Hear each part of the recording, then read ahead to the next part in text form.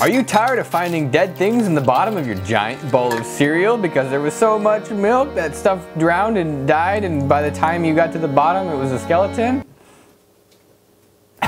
We're gonna build a solution to that problem. Thanks to Alex's, that's 2 Alex and Possessive from Patreon, we're gonna build a spoon that injects, that's the wrong word, applies. And now to present the CAD model, I present Mr. Bones. Hey kids, it's me, Mr. Bones, and here is the CAD model. Oh no. This is actually, I think, one of the simpler things we've done. A single mount with the peristaltic pump and the cap of the water bottle being held. The battery we'll figure out later, that's future me's problem. The button that turns it on is also future me's problem, but I think this is the most complicated part, and it's only one piece, so it's laser time.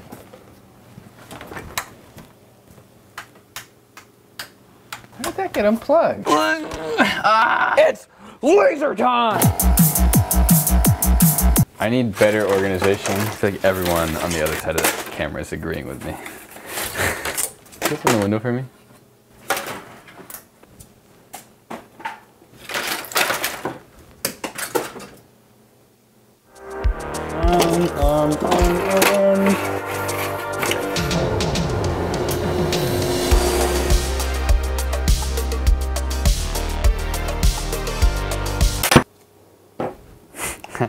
Don't want to break that one. This fits pretty well there. This, I'm a little worried I'm gonna break this.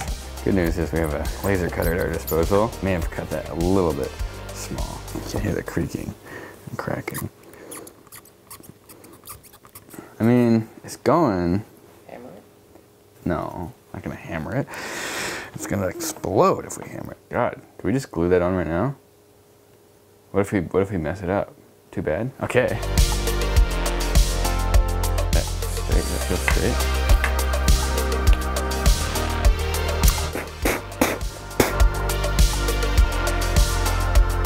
So that's glued. We probably should have actually checked to make sure this was gonna fit. And we need to drill some holes into there, into this wood, to hold that into place.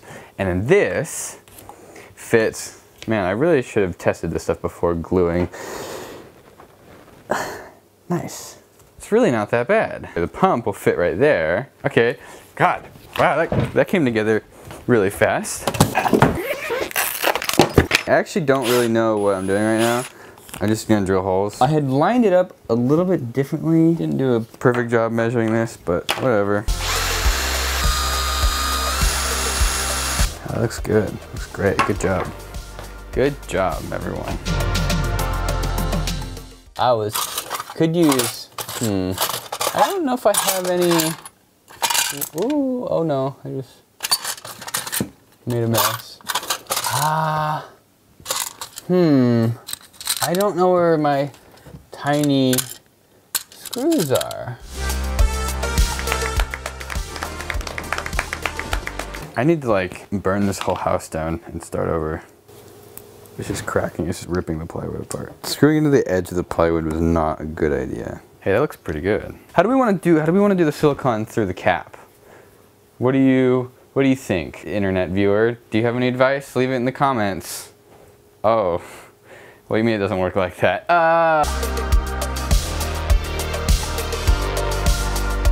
Just kind of ram that in.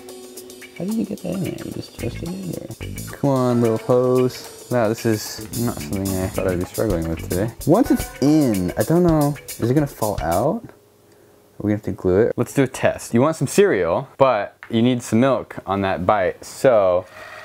Oh, yeah, we went backwards.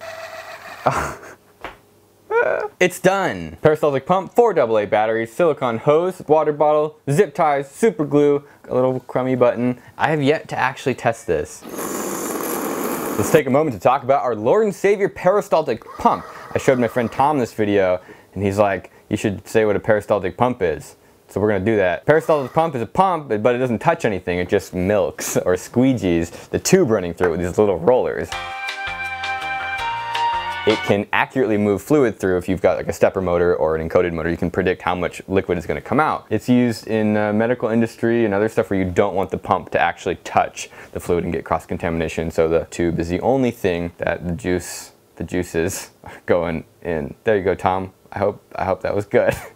I don't think it was. Hello, neighbors. Is it just you? Are you sleeping? Did we wake you up? We have an invention that we need you to test. Okay. Actually, you gotta hold it in this hand. Okay, I'm a righty anyways. Or hold the ball. Hold it like kind of like that, like you'd hold a pencil. Here, hold the ball again. So it's like, that's like a button. Press the button. So scoop some cereal. There. That works perfectly, actually. Does it taste exactly like normal cereal? Tastes fantastic. But it's not soggy. No, it's not soggy. Yeah. Okay, I'm gonna need that. Bye.